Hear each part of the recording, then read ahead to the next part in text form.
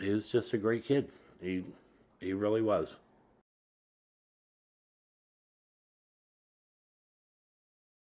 My thing right now with the bullying and everything, yeah, it's got to stop. In September, when he first tried to drink himself to death, we were sitting in with the counselor, and the counselor had asked him, um, "Can you tell me why you felt that you needed to drink and forget everything that was going on?"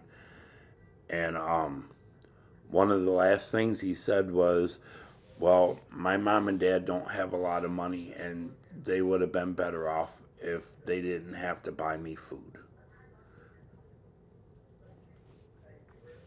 Because that's the way he was. He there was certain things he wanted.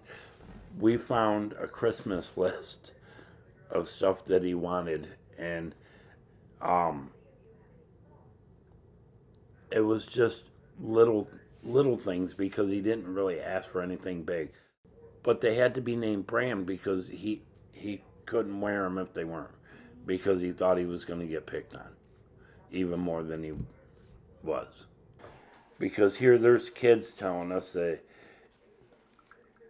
that they would come right over to his lunch table and mess with him and tell him that he was worthless and that he should kill himself and everything else, and nobody saw it.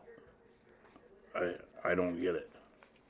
We asked students and we asked the teachers and stuff, well, did you ever hear Aaron yelling back at these kids or trying to defend himself? And um,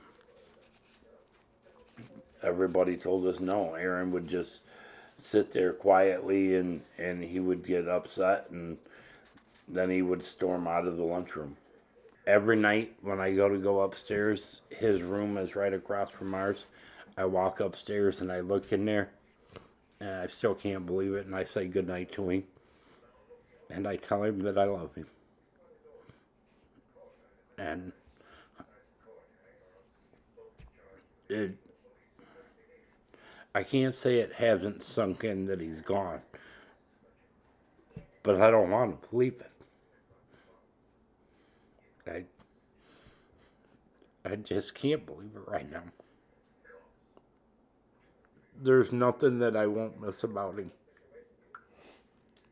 From having to yell at him to being able to hug him, just seeing him sit across the table and smile. If I was to say anything to any parents or whatever, you know, grab hold of your kids and hug them and tell them that you're there and try to find out if there's anything going on